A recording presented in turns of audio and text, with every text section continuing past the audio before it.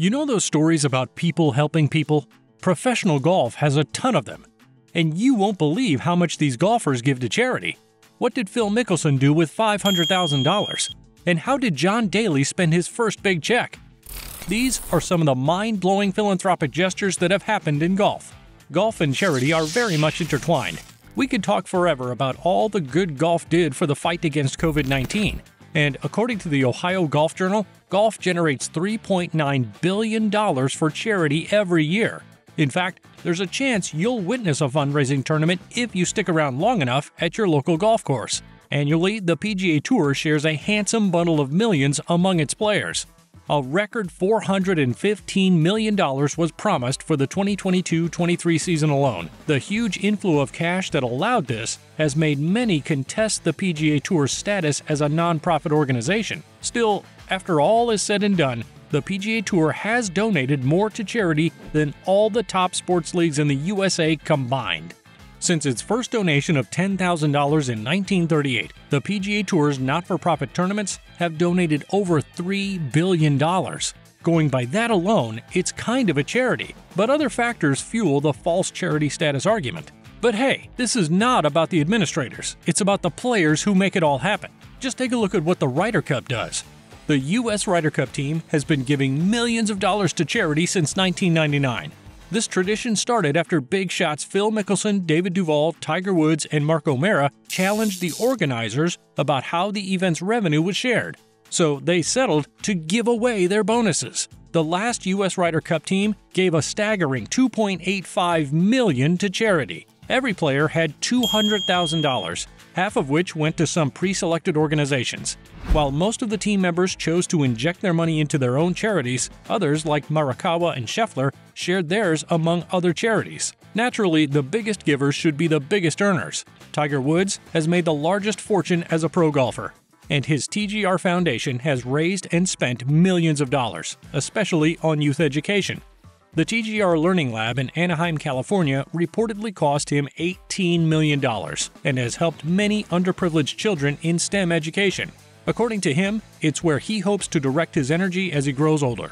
Tiger has had his ups and downs, and his rival Phil Mickelson has also ridden the good guy, bad guy roller coaster for a while. However, the second richest golfer in the world has shown a lot of love to the needy through the Phil and Amy Mickelson Foundation.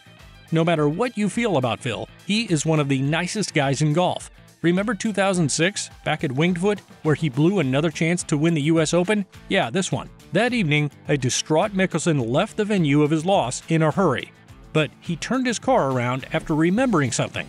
He returned to Winged Foot just to tip the locker room guys after already tipping the staff over $10,000 while he was there. A year before that, he had surprised two kids selling lemonade close to Muirfield Village. Mickelson saw the young entrepreneurs at their stand, requested a glass of lemonade, and left a $99 tip. Yeah, picture the look on their faces as he drove off after contributing to one boy's desire to build an arsenal. When he's not buying expensive lemonade, he's doing things like giving $500,000 to support students at historically black colleges and universities, or HBCUs. In 2020, he pledged $500,000 to Jackson State University in Jackson, Mississippi. It's a little less than the $40 million he splurged on his Gulfstream 5 before selling the luxurious private jet, but it was an investment in the future of some kids who needed it. And who knows, he could have just set someone up to buy their own private jet and also help someone else tomorrow. Lefty told the 21st Prime podcast why he did it. I'm not knowledgeable. I'm not qualified to talk about race, okay? As a white male, I'll never be able to understand the challenges that Black America goes through, but I want to be a part of the solution. Amen to that, Phil. You know who else should try to be part of the solution? Every one of us. If we all play our part in making the world a better place for others, maybe we can make life more enjoyable for ourselves, too. But Phil's philanthropy didn't happen by accident.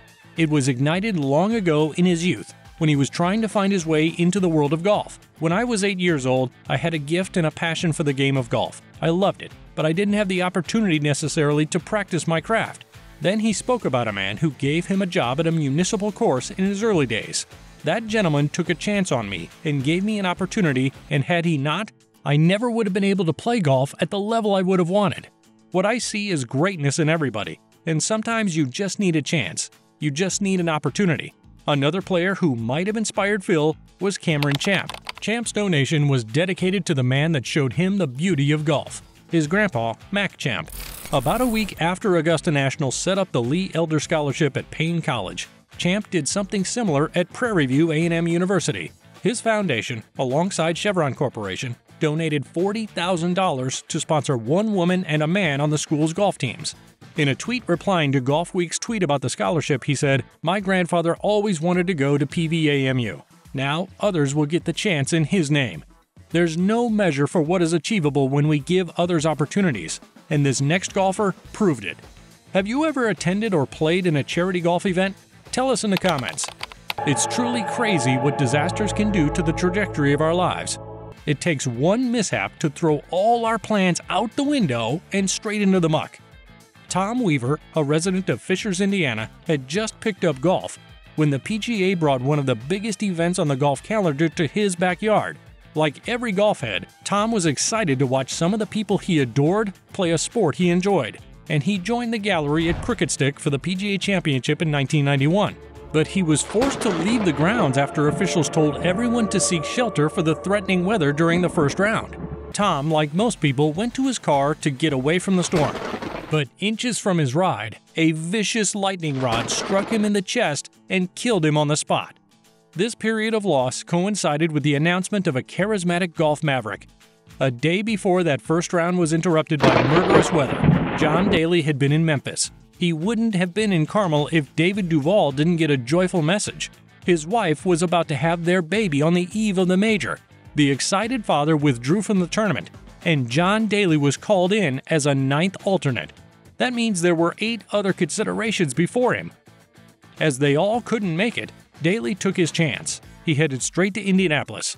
7 hours later, he was in Carmel and about to play a major without a practice round. But with the help of Nick Price's caddy, Squeaky, the last man to join the competition, finished at the top of the leaderboard. Amid the whoops, congratulations, and complete disbelief, Daly had completed one of golf's greatest underdog tales. An ordinary man had done the extraordinary. But when the noise quieted and he was with his $230,000 paycheck, Daly signed a check for $30,000 to open a trust fund for the daughters of Tom Weaver, Emily and Karen. Besides the money, Daly also gave the family a condolence call. Of course, this wasn't how Tom would have wanted his family to meet a golf champion, but that act was definitely appreciated. Time went by, and you know how the John Daly legend went. A lot of gambling, smoking, drinking, and chaos. To cut it short, it was far from rosy.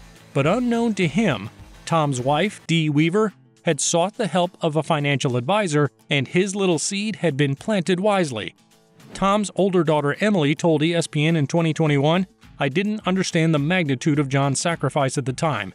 I just assumed it was some guy who had gotten a big paycheck and was generous enough to give some of it to us. We were very young, and it was his first win, and he had obligations and debts. And that whole part of it I didn't know. My mom got it invested, and the funds had grown. My sister used all of it for her schooling, and I used it for what I needed to pay for school at the time. And the rest of that money is still invested. We have 4 kids, and it's a legacy that has been created for our family." Daly didn't contact the family again in order not to stir up any bad memories, but they finally got to thank him in 2005, after Dee's new husband reached out to him through Golf Digest. Daly arranged for them to meet at Fuzzy Zeller's charity golf event in Indianapolis, where he spent some time with the family. 30 years after the horrific passing of her husband, Dee had raised 2 fine women.